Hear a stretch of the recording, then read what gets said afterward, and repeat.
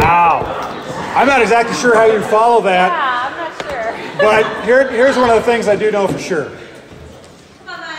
Your brain's connected to your butt. I want everybody to stand up. You have 5 seconds to hug the person next to you.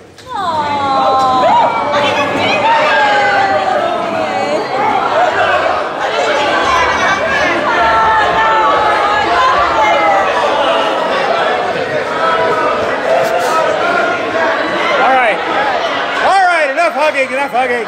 Hey.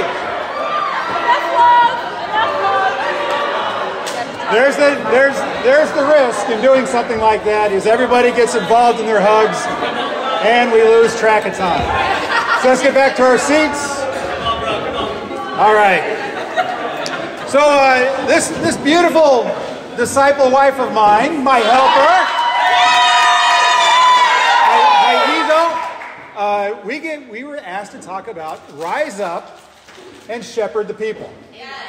So what does that mean? Well, first of all, Acts 20 verse 28 says, keep watch over yourselves and all the flock of which the Holy Spirit has made you overseers.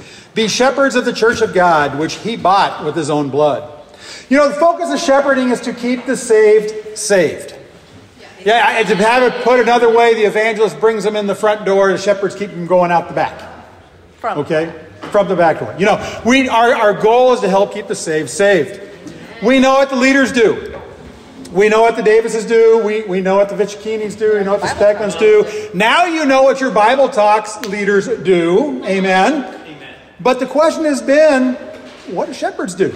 Well, you see, despite all that leadership, there's still gaps. Because let's be realistic. You know, you may have heard the phrase trying to herd cats. Okay? You know, and let's be honest, there are times, Megan put up a great post, you know, she teaches 4th grade students, and you hear the phrase about having all your ducks in a row. Yes. And she posted the sign and says, there are no ducks today. I don't know where the rows are at. They're all squirrels and they're having a rave. And let's be realistic, there are times, because we're dealing with people, that there are those moments that they seem totally out of control. And so part of our role is to help restore some control. But we want to tell you a little bit about our shepherding couples here and have Pam step in here and share a little bit. So let me tell you about those that are filling in the gaps. Now, we have a luxury here in New York City that we have 3 shepherding couples. It's amazing! And, you know, one of the other amazing things is how God chose them. God chose them. But he started training us probably 25 years ago. Because the Henshaws and the O'Donnells met 25 years ago in Syracuse. Lisa and the O'Donnells met almost 20 years ago in Syracuse. And Rishi was our roommate before there was a Lisa and Rishi. And so God has been preparing this for us for this role for a very long time. And I felt great comfort in that. You know, sometimes when I question my ability, I'm like, oh, wait a minute. Like Charmaine said, God chose me in this role. But let me tell you, did you know that 3 of our shepherds were converted in the campus? Wow! So they understand that life disciple balance, and they can help your people as well. That's awesome. Did you know that 3 of our shepherds have been on at least 1 mission team? They know about going anywhere, giving up everything to serve God. But they also know how important missions are. Did you know that one of our shepherds has served outside of the U.S.? We've all served in the U.S., but one hasn't. Did you know that combined, there are over 70 years of marriage? That is 70 years of submission. That is 70 years of the wisdom gained and conflict resolution. You think they can't help you? You know, some of the shepherds, unfortunately, have gone through death of their parents. They understand that pain that comes from not knowing, or knowing that your parents aren't going to be there in heaven when you get there. They can help counsel those who are suffering and mourning. You know, sadly, Some of our shepherds have gone through broken marriages, and they understand the pain that comes with that. But they understand the healing that can come after that. And the hope for being reunited, or being reunited with a husband or wife. Some of the shepherds have, I lost my place. Where was I? Oh yeah, many of our shepherds have professional careers, so they also know that work-life balance. The corporate world, the healthcare world, and the restraints sometimes you have, and the responsibilities you have, being able to still seek the kingdom first, in spite of whatever your job in the world is, because your job here is to seek and save the lost. So these are just some of the talents and experiences that the shepherds bring to this church. It's amazing. And we are, and I've heard many people say that the shepherds are the secret weapon. Yes. So how do you, as a Bible Talk leaders, use a secret weapon? Come on. Teach us. Let's go, Mike. All right, that's what we're here to do, here to talk about today. Mark Hare, a few years ago, coined the phrase, shepherd powers. Whatever that is. And whatever that may be, but it's something that I think was described very well in a book. The author's W. Philip Kelly, and it's called A Shepherd Looks at Psalm 23. And he looks at this 23rd Psalm as from the perspective of actually being a shepherd. One of the things about sheep, our sheep, the people, the flock that you lead, that we want to help you shepherd, and all of us sitting in this room, Jesus calls us sheep. Now, if you look at the rank of intelligence of animals, Come on. I'll just leave it there. Sheep are not at the top of the list. I'll just put it that way. Okay, sheep are the ones that they'll get turned over on their back and not how to upright themselves, and if they stay there too long, they die. Yes. Okay, so in a physical sense, Mr. Kelly would go out and he would pick up the sheep, put it up on its feet, and make sure that it would stay alive. Now, if you have a disciple that's just flat on their back, get up. Tell them, get up, unless it's spiritually flat on their back. And that's where we step in. Shepherds step in when one of the flock is struggling, when they're spiritually on their backs. But you need to let us know that before it becomes recognized. One of the things that we know about people, we know about disciples, is when they decide to fall away, that decision is made long before they actually do it. They start having heart issues, they have struggles over all sorts of things, and long before they leave, they're gone in their heart.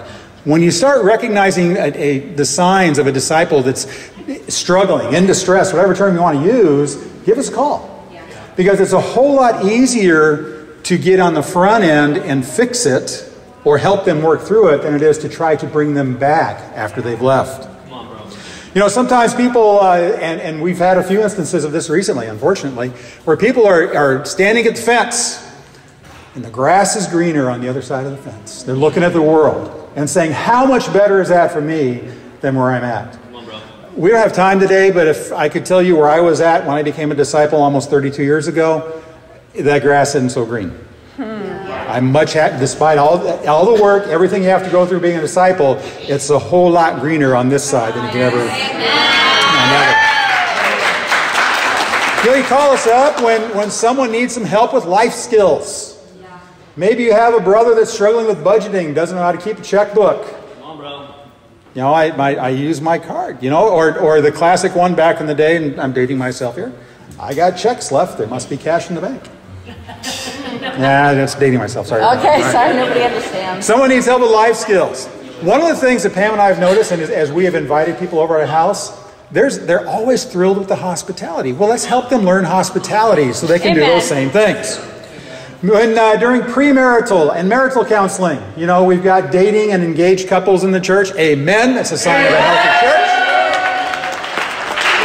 But one of the things that happens, and we'll be addressing this, Pam and I have been asked to lead the newlyweds group. So any of you that are married 24 months or less, we're going to be having some time with you guys. The Kellys are trying to sneak in. Well, we're not going to be real stiff on that.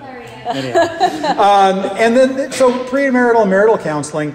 But then the last part is before church discipline is needed, before we have to bring that disciple before the church, call us. Yeah. Let's get it resolved as quickly as we can. Amen. So specifically, what do we do and it makes all of this work? We're going to share back and forth here a little bit. You read my page, John?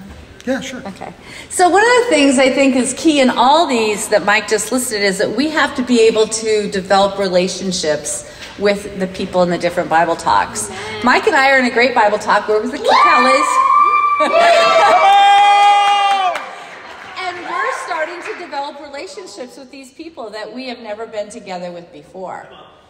And I think that that's the same. So if there are places that you need to pull in the Francos or the Henshaws or the O'Donnells, let us help you by starting to build relationships with them.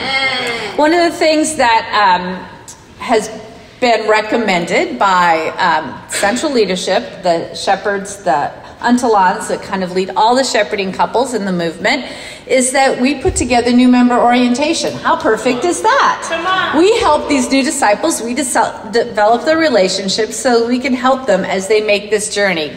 Amen. Making announcements, putting together the plan.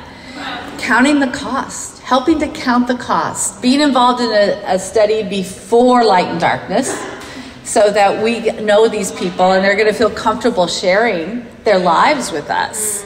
We can I just had some talks with some sisters in my Bible talk this week about their contribution, having those tough talks, but the only way I can have those talks is because I have a relationship with them. Not in the Kate Kelly's Bible talk, in my other Bible talk that I'm a part of, but it's having those relationships so you're able to say the things that you need to say. Amen. All right. So after somebody's baptized, hey, we're happy to step in and give you a hand there. You know, doing the follow-up studies, you know, the first 40 days, and those are available. Make sure that anybody gets baptized gets that pamphlet, and we'll help walk through it. The Deep Conviction series of Quiet Times for next 13 weeks. Now, it's interesting that, you know, that's the first 3 months that they're around as a disciple. And one of the things, you know, any of us that have raised kids, yes, we know that their personalities are pretty well set in the first 3 years. Okay, so if we can set a strong foundation in the first 3 months, we have a great chance to keep this disciple around for a lifetime. Oh yeah, not just us, but anybody can. You know, working through and helping them understand the persecution study. I know we do that with them before they're baptized, and sometimes it's, you know, sadly we had a brother who was baptized in January and was gone by the end of the month because he didn't fully understand persecution. We do the study, but sometimes there's the subtle persecution. Sometimes there's that, you know, and I appreciate what Charmaine had to say about, you know, Mom, I'm going to the ministry. Why do you want to do that? You know, we don't have time for the whole story, but I was thrown out of my dad's house for going to Syracuse to plant a church. Wow. Okay. More, we can talk about that. It's more about that. It turned out good in the long run. Yeah. There's a study that Joe Willis put out called "Falling Away, Don't Do It." Wow. Yeah, it's straight ahead, straightforward, and we can talk to you about it and help through. And the other thing is, you know, when we have particularly our campus groups, when they go home for the holidays, you know, they have that long Thanksgiving break, they have that long Christmas break. When we were up in Syracuse, we had a ministry up at Fort Drum, and these guys would deploy for 30 days every year, and it was amazing. The first 5 days, I get daily phone calls from all the guys, and my phone was just ringing all the time. The second week, less. The fourth week, nothing. The first week back, we were with them every night, strengthening them again. So it's important that we set them up for success when they're on their time away. It's important that we put these studies together and make sure they get contributed to them so that they have a chance to stay strong through the holidays. Another thing that we can do is help them celebrate. That's my favorite part, is to celebrate spiritual birthdays. You know, Marion Campbell, her first spiritual birthday is tomorrow. So we put together a video on our group chat for the Sophisticated Soulship Sisters to celebrate with her. How cool is that going to be when she opens that up tomorrow and she sees all the videos of all the women that love her and are part of Sophisticated Soulship Sisters? That's what we need to celebrate. Milestones. Like Mike's been a disciple. Oh, sorry. Mike's been a disciple for almost 32 years. That's huge. That's huge. Some of you in this room aren't 32, right? We want to be able to engage with professionals. Tina and I are nurses. We want to engage with the nursing community. There are other professional men and women out there that have the same talents, Shivanti as well, that we can engage with. Mike is an administrator. Is that what they call you? They call me many things, but we have professionals. We each have our own community. Engage us with those men and women that you're studying with, because we understand, like I said, the work-life balance, and to still give sacrificially of our time and our energy when we have demands of our professional workplace. One of the things that's very dear to me, and I've studied with several women who have non-Christian husbands, and is to draw those husbands in. You know what? We had Marion's husband with us the day after Amanda and Emeka's wedding. He came to our house, and the goal was for him to go out to dinner. He sat down, he goes, "I'm not going anywhere. This place feels good." I'm like, amen. We have set a place where he feels comfortable. And we pulled in Travis, we pulled in Luke, and they had their own little men's corner over there. But that's what we want to do. We want to pull in those non-Christian spouses. Use the shepherds for that. And I want to go back to celebrations for just a minute. Because today, February 19th, is a very special day. It was 31 years ago today that she agreed to be my wife. All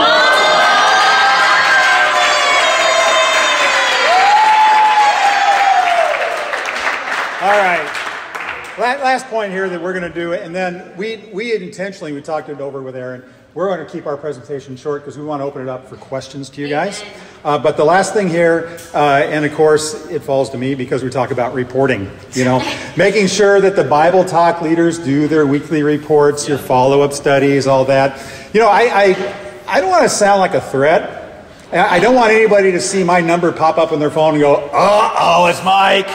What did I forget?" From time to time, you'll get those calls. We all do. My ringtone on my phone for Luke when it calls, it's a Star Wars quote. It's Han Solo saying, "I've got a bad feeling about this." What's Aaron's? Oh, well, Aaron's is C-3PO. Human-cyborg relations. And just in full disclosure, Megan's ringtone is R2-D2. What's mine? Oh, that's what I should do. I should put Chewbacca on. Thank you for the suggestion. But you know, I will follow up and make sure that you know, if you have questions about the reports, if you're not sure how to report something, I'll work with Aaron and John and the leaders to make sure that the reports are done and accurate, because that's the best way for us to keep consistency in the kingdom. How we report, what we report, and when we report it.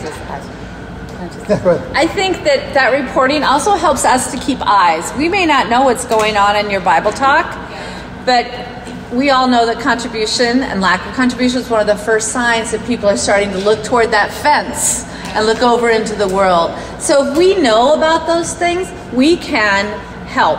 Yeah. But we need those signs from all of you, not just contribution, but other things, so that we can help. Amen. Sorry. Amen. So that wraps it up for us. We're going to open up for questions, and John's going to come up and MC that part. But thank you all for your attention. Again, grab any of us. We somehow all wound up at the same table.